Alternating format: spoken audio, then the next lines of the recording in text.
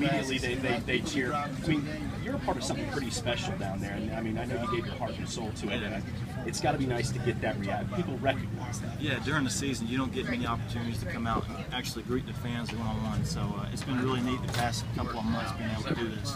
I know that Taj was supposed to be here, but how cool is it that, I mean, given the rivalry and everything, you guys are the team captains tonight. You're not playing, but you're still involved and you're still on the opposite sideline, maybe the way it should be. Yeah, I was kind of preparing myself for to see a lot of orange being in green so close to Clemson with Taj coming, but I guess it's kind of overrun by Gamecocks right now, so that's not a bad thing at all.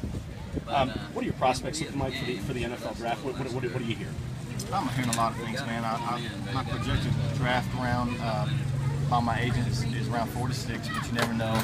And I've also heard around 7 to free agent. So the only thing I can control is my dedication and hard work right now. I appreciate your time. Yeah, just like always. All right.